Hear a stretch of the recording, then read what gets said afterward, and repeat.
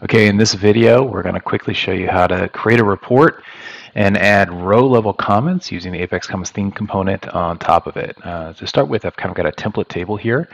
We're going to go into our SQL workshop and paste in this table. This table kind of has all the fields that you would need for the comments theme component. We'll use most of these today, and I do have other videos out there that walk through this in a little bit more detail if you like. For our data today, we're going to create a team stats table. This table will hold various baseball stats that we will be commenting on the players' performance on. There we go. We're going to need to add a constraint on this particular table. So let's go ahead and do that. All right. Now, next, we're going to add some logic here. I've got another video where I show how to kind of do this on button press, but we're going to do this now. We're going to do the logic to essentially collect the Apex user submitting the comment, as well as the timestamp of when the comment was made. So, and we will do this kind of on insert or update of the comments table we just created. So let's go ahead and build that. This will make our application a little bit easier to code down the road. All right, with this in place, we're going to go back up to our object browser and just load a little bit of sample data to our team stats table. All right, so we'll go to our data tab and we're going to go over to load data. Now I do have sample data here, so if you open this link in a new tab, if you've never done this in GitHub, you can actually go over here and do download the raw file. All right, we'll go back to the object browser.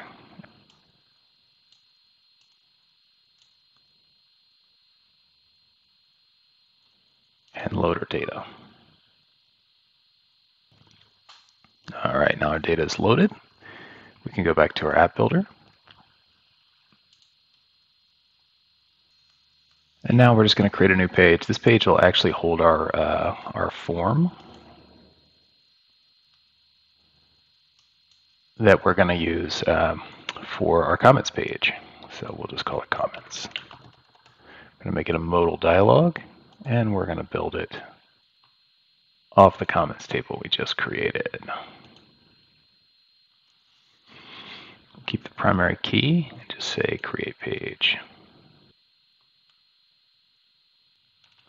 Now to keep things simple today, we're actually going to go over here, select everything except for the comment text for our comments, and we're going to mark this as hidden. And we'll do this just to keep our form simple for the day. Now we're going to go over and create a new region. We're going to call it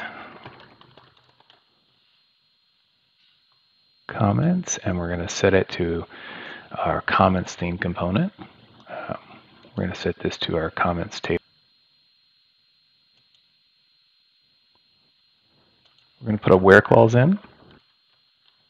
This is essentially going to limit the comment to the player that we submit on modal form. So if we pick player number 4, we'll only show the comments for player number 4. We're going to go over to our attributes tab. We're going to select the comment text, the commenter, which is the username, and we'll select the date. Go ahead and hit save. All right, now we're going to come over here and we're going to go to actions and create a new action. As an action, we're going to set it to a link, and we're going to call it edit. So this will essentially be our edit button. Now we're going to set our link target. So when the edit button is pressed, we want it to return to our comments page where we can leverage the form. We're going to use the player ID. And we're going to map it to C_ID. And last but not least, we want to make sure we clear the cache on page 5 so that our update will show. So hit OK. Now we're going to go over here and just set a server-side condition. This condition will essentially make sure that only the username that entered the comment can edit the comment. So we'll go ahead and select our commenter. And we're going to type in this to be our app user dynamically. Hit save. Okay, and now we're kind of ready to go to our reports page. So let's go up to the top here. Right now this is a blank page, so we're going to go ahead and create a classic report in our body section. And we're going to pull from the team stats table.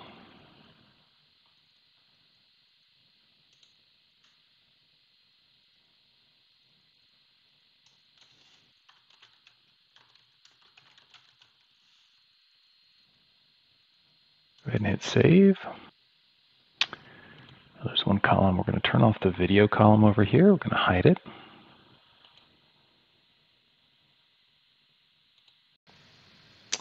Okay, now we're going to come back over here. We're going to create a new virtual column. We're going to set it to be a link. We're going to call it comments.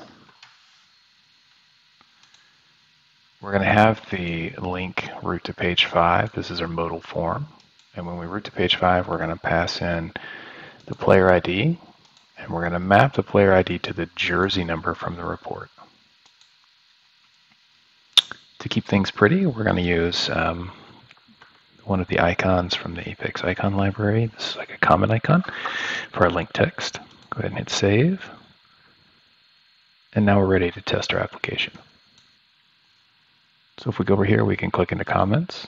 We can see we're actually logged in as user F. Baber.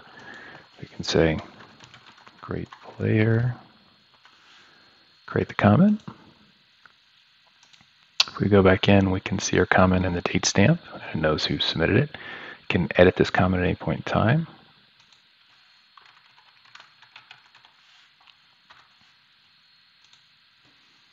All right, we can see that the edit took place. All right, and now we want to go back over here. Let's log in as a different user.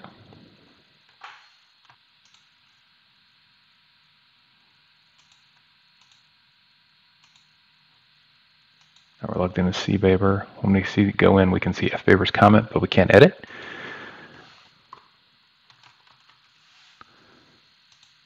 We can add a comment from a different user. And we can see that that comment is there, along with the timestamp and the edit button. It's really quick. That's how you can add comments to an existing report at a row level to kind of enhance your existing reports.